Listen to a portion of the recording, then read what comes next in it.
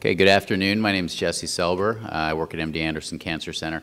Thank you to the conference organizers for giving us the opportunity to speak, and thank you for TEI for sponsoring the symposium.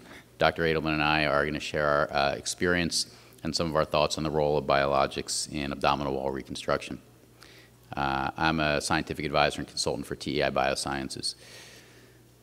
So the title, The Role of Biologics in Abdominal Wall Reconstruction, kind of presupposes that biologics have a role, but not the only role, and I do believe that. As you've heard again and again this morning, cost requires judicious use of the products.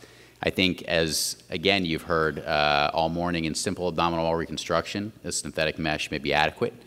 In complex abdominal wall reconstruction, for whom patients are more likely to have complications and in whom they are more serious, biologic mesh is probably appropriate, and we'll talk about some of the issues connected to that. I want to address some general topics. I'll go very quickly because these have been addressed already today, but mesh versus suture repair, synthetic versus biologic mesh, bridging and soft tissue coverage.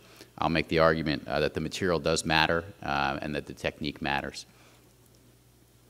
So you've seen this slide already about 7 times today, but it's worth reiterating that we don't do very well in general. 12% of hernia repairs require reoperation, and as Dr. Janis mentioned, the 5-year recurrence rate after the first reop is 25%, 35% after the second, 40% after the third.